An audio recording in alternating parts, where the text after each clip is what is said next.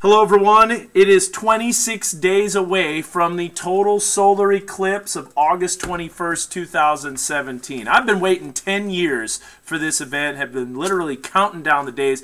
That's because I've seen a total solar eclipse. It happened on July 11th, 1991. It was the most amazing thing I've ever seen in my life, and now I want you to experience and witness what I saw many years ago. So I wanted to provide this little YouTube video to talk about the total solar eclipse. You're going to be seeing a lot of information on national news networks now that we're getting closer and closer, less than a month away, and I wanted to make sure you are well educated on the total solar eclipse of 2017. So first of all, the anatomy of a solar eclipse. Why does a solar eclipse occur? Well, about once every 18 months across the entire Earth, there is a total solar eclipse. Now, obviously, the Earth, there's a lot of real estate to cover. So sometimes these total solar eclipses occur in very remote locations, such as over the entire ocean in the southern Pacific Ocean. But the Earth obviously revolves around the sun, and the moon revolves around the Earth. But there's a slight degree tilt to the moon. So as you look at that moon, it doesn't always line up perfectly with the sun. So the sun gets blocked from the moon's shadow. We have the penumbra, which is where a lot of people will see the partial shadow. And then we've got the umbra, which is the full shadow of the eclipse. That's where you'll see totality. So you want to be in the umbra. Here's some things that you need to know about this total solar eclipse. First of all, why is it exciting? Well, it's the first one in the United States since 1979. The contiguous United States. There was one in the Pacific Northwest that clipped Montana, but not a lot of people saw it. And let's just say 79 is, quite a long time ago. From start to finish, the total solar eclipse will be about 3 hours long. That's the very first contact to last contact. Now, the totality part, where you see the sun's corona and all the other special features, will be on average about 2 to 3 minutes. So it's one of the shorter total solar eclipses. But here is a very important thing. You must have protective eyewear that meets the standard for partial phases, which is ISO 12312-2. That is a certified, basically, transmission requirement that they have determined back in 2015 for looking at direct sunlight. You have to make sure that you buy eclipse glasses, and there's only 4 production companies that make that certification for the solar shades. So you can also check out some more information on my Facebook pages as well as Twitter. So who is going to see this total solar eclipse? There's a 70-mile diameter swath through the United States, running from Oregon through Idaho as well as Montana, Wyoming.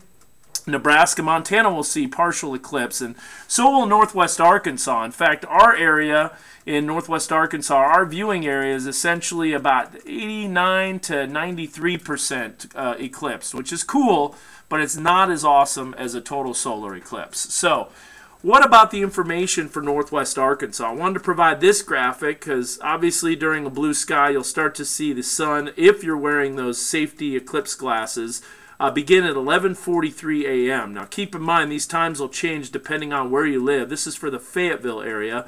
Max eclipse will be 91% total, but you'll be approximately 180 miles south of the totality area. Max eclipse will occur right around 1:12 in the afternoon. Then as we move throughout the next hour and a half, the eclipse will come to an end at about 2:41. So it's about a 3-hour duration for the entire eclipse to take shape. Now, who is going to see the total solar eclipse? Well, that depends on if you're in the moon's umbra, which is the darker shadow of the moon, and it is just a spectacular sight to see that total darkness move over your area. Now, this is the approximate path of totality.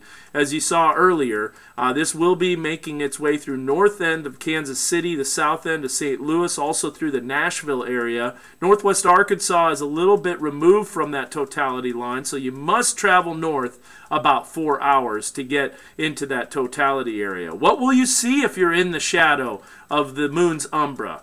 This is what you'll see. The corona. You'll also get to see Bailey's beads, a very spectacular phenomenon. Now, if you're planning on making a trip to Kansas City, the total solar eclipse will start about 1:07 in the afternoon, that central daylight time, and 45 seconds to be exact. So 107 and 45 seconds in the afternoon. Totality will last approximately 2 minutes and 38 seconds in the Kansas City area, but you also get to see, besides the sun's corona, which you can only see during a total solar eclipse, you'll also see Bailey's beads, where the moon's terrain effects give you a little bit of a dashed line of the sun around the outer edges of the moon. You'll also get to see prominences and solar flares and a 360-degree sunset on the horizon. You also get to see several planets, Jupiter and Venus, in the daytime sky, the diamond ring effect. It really is a once-in-a-lifetime experience. So I definitely highly recommend, if you are not in this totality line, which is rather thin and only covers a little portion of each state, you want to get into that totality line. The greatest eclipse will occur in western Kentucky, and then you'll have Carbondale in southern Illinois, which will be a very big area for a lot of people to view this eclipse. Now, you want to make sure that you're in the eclipse path, so check out this website, nationaleclipse.com/overview, to get the very latest information. Now, some of the safety viewing tips when you're viewing a solar eclipse: do not look directly at the sun. No, the sun doesn't let off extra energy or power. It's just more people will be looking at the sun during a solar eclipse, so you want to make sure you have that protective eyewear. Sunglasses are not enough sufficient protection to protect your eyes from the sun. You can go blind rather quickly by looking at the sun for a long period of time. Only look at the sun through an approved solar filter on your binoculars as well as your telescope. And a safer way to do that is to observe indirectly by projecting the sun's image with a pinhole or binoculars. You can also cross your fingers in a crisscross shape, and you'll see little crescents of the suns on the ground. So here is a look at the next total solar eclipse. Let's say you're like Monday, August 21st. I can't get off of work. I can't get the kids out of school. Well, you'll have to wait 7 years, and then there's one that slices through central Arkansas. Just barely misses Fort Smith in west central Arkansas. It does go through the Dallas area, so this will be heavily talked about, but 7 years you'll have to wait. So some takeaways for this total solar eclipse: you must be in the moon's umbra, that's the dark area of the moon's shadow, to see totality. This is only about 70 miles in diameter. If you're on that center line, you'll get maximum totality. If you're on the southern or northern edge of that totality line, your eclipse duration will be much less. We're talking 60-70% less, sometimes even only a few seconds. And if you are just outside of that totality line, you will not see totality. There really is nothing like it on Earth. Approved safety glasses are a must during all partial phases, as we mentioned. Now, you also want to monitor cloud cover. This is all dependent on cloud cover and where you view the eclipse. You obviously need a lack of clouds in order to see the sunshine. In a lot of places it will be shortly during the early afternoon, so there will be those cumulus clouds bubbling up during the day. So if you can, make the trip to witness totality. I promise you it will be totally worth it.